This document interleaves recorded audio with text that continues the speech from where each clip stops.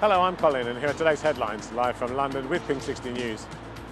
The UK Health Service has said that new financial arrangements could mean some HIV services may no longer be viable. New providers who can operate with reduced funding may have to be sourced. Google has removed the word bisexual from its list of controlled terms, which reduced rankings for bisexual organisations. Terms such as bisexual rights will now automatically be offered to users of the search engine. The US National Strategy for Suicide Prevention now includes a gay section. Minority stress and institutional discrimination are mentioned as key factors in LGBT suicides. A new Jamaican study has shown increased support for gay rights, especially from younger people. Attitudes are still very oppressive though, with almost 90% of people saying that homosexuality was immoral.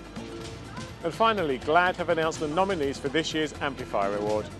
Contenders for the prize in LGBT representation in advertising include Johnson & Johnson, General Motors and American Apparel.